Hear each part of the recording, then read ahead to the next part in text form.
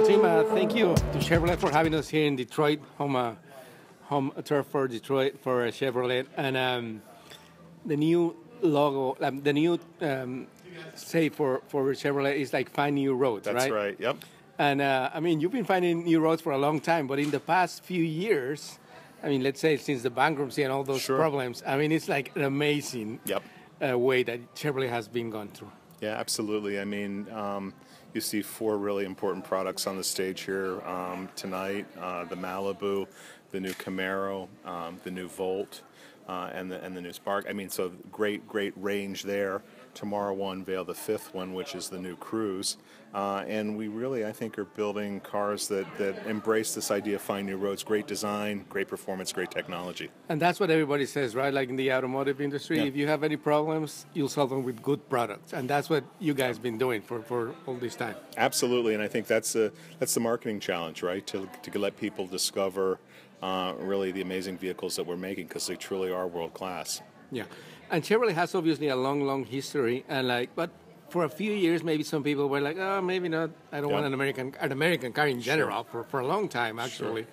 But then, when you compare what you offer today, I mean, it's pretty amazing. I mean, you're offering things that in just a few years ago weren't even possible to think about. Sure. You know, I think in some ways it started with the Volt, right? I mean, a vehicle that technologically is in some ways a marvel, right? Yeah. With an amazing pure electric range, and then the gas on top of it.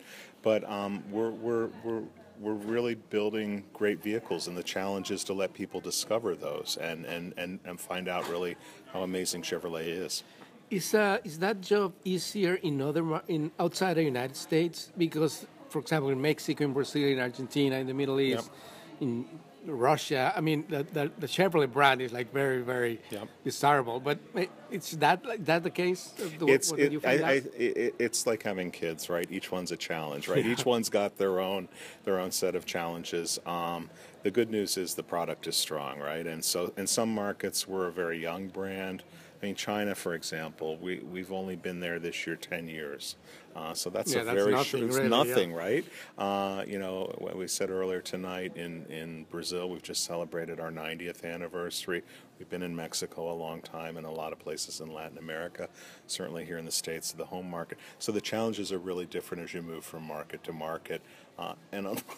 Excuse me, and unfortunately, there's no real easy way. Yeah. So you oversee the whole marketing effort all around the world. That must be when do you sleep? I travel a lot, but I have honestly, I think we have a world-class team. I have really good people on the team that I like, that are super smart, and so that makes it an awful lot easier. But it's a lot of travel. I leave tomorrow night for England, so I'm on the road quite a bit. I was in South America already this year once, and I'll go back later in the fall. You were sharing some of the stories when you go around the world, like how people recognize you from Chevrolet, and everybody has something to say about a Chevrolet in their history, right? It's funny, you know, you could work in a lot of industries, but when people find out you work in the car business, and specifically when you work for Chevrolet, the stories just start coming. They tell you about a car they've owned, their family, their friends, or whatever, and so it is a great entry point for starting a conversation with people. Yeah. So great product. I mean, for example, the new pickup truck. I mean, the color is amazing. You've been doing great. But not only the product is good, but the process of marketing it is also a challenge. But that must be such a fun job to do. It's fun and it's challenging. I think as consumers rely more and more on their mobile devices, their phones, their smartphones, and their iPads, the places that we can communicate with customers is just exploding, right? And then you think about the U.S. specifically. Different groups of customers coming in, Hispanic market being a big one, but not only Hispanic, Asian American, the fragmentation. Yeah, it's very tough. It's tough to juggle it all. But what I'm seeing from all the messaging in the ads and all that, technology is driving the new attraction to the cars, right? I mean, that's the thing that you're trying to convince people that's a cool thing to have in the car. It is, and it changes people's perception about the brand. We made a big push. We're the first and only car company to have the 4G LTE Wi-Fi in the vehicles across virtually every vehicle we make, and so wakes people up, and we're not far away from our phones and our iPads and things like so. Having that connectivity in the vehicle is seen as really rather progressive, really rather modern. And then still, the car is still the car. I mean, you have the Camaro, you have the Corvette. Yep. I mean, people still enjoy those kind of Absolutely. feelings and getting into the car. Absolutely. I mean, we sell cars from a Spark, which is a small vehicle, all the way up to a heavy-duty pickup truck. And when we talk about performance and fun to drive, the reaction we try and get from the customer is when they get out, they have a smile on their face.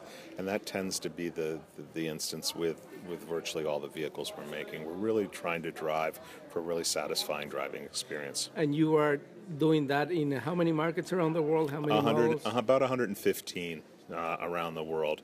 10 really key markets, obviously, here in this hemisphere for sure. It's Canada, U.S., Mexico, Brazil, and Argentina.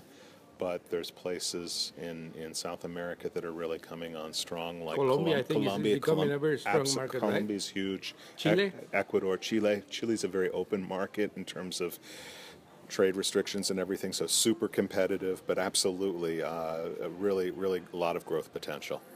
So the brand Chevrolet, it's still expanding. We can say. I think it's fair to say we definitely expanding. The brand value is getting stronger. The interesting shift is if you went back 10 years maybe, most of the vehicles it was predominantly thought of as an American brand. Yeah. Right now, it's almost 60% are sold outside the U.S. Wow, that's amazing. So it's a very global brand that a lot of people don't necessarily associate with Chevrolet. I mean, we are the fourth largest volume brand in the world of 40, 50 different brands That's out pretty there. amazing. Yeah.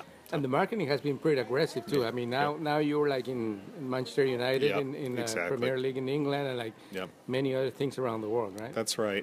Football is kind of the global sport. What I call, what most of the world calls football, what we would call soccer, but for sure it's a passionate sport. I mean, the World Cup helped a tremendous amount last year in terms of continuing to fuel that interest. But in markets like Asia, where Chevy as a brand is a baby brand, a young brand, having the Chevrolet on the shirt starts to build recognition, build awareness for Chevrolet. So, and then people get in the cars and then they get the I smile better that check. you What were is talking this? about. They're associated with that brand. That's a good soccer. That's a good, and so that's how it goes.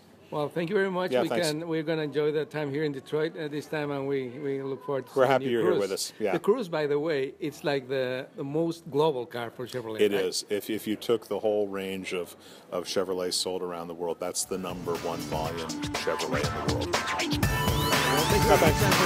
Enjoy the day. All right, thanks.